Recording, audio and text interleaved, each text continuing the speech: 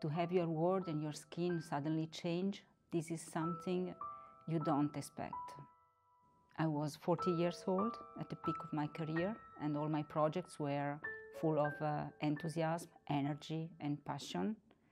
And then a trauma devastated my life. I had a lot of health problems, and I went into depression, and my body was covered with white spots.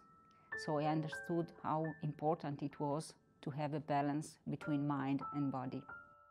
In my world of relationships, this created a lot of problems with my self-esteem and my certainties, especially as a woman. I worried that I would no longer be known for who I am, but for what others saw on my skin. Over these years, I learned to live with my spots, but I never accepted them.